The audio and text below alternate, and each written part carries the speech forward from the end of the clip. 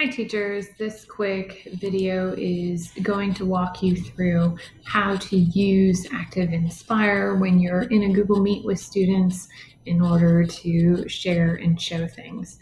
So that still is a possibility. If you watch the video from Eric Kurtz on this page, Google also offers Google Canvas and Google Jamboard as two easy to use Google enabled tools. So if you don't have access to ActivInspire on your machine, it's not something we can add right now remotely. However, you can still feel free to use Jamboard or Canvas. So right now I have myself in the Google Meet twice. I actually have in on a Chromebook, and then I have myself in on the computer I'm recording on.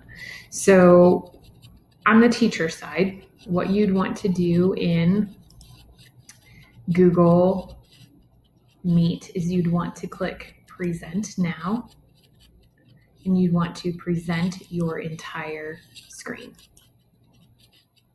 So I'm going to present my entire screen. And the reason why I do this is it's going to be able to capture the background. I'm going to turn off the Google Meet grid view so I will see what I'm presenting here, and then I will also see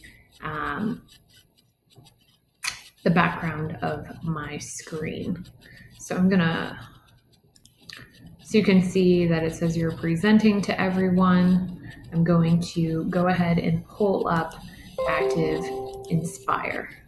So at this point, I can pull up ActivInspire and I can go ahead and write whatever I want, or if I have an already made flip chart, I will be able to share that already made flip chart with students and manipulate things in that flip chart.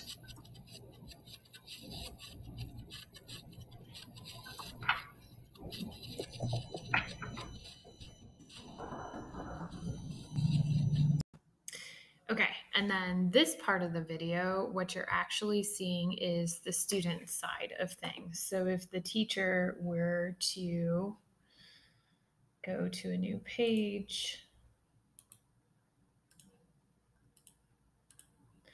paint the background,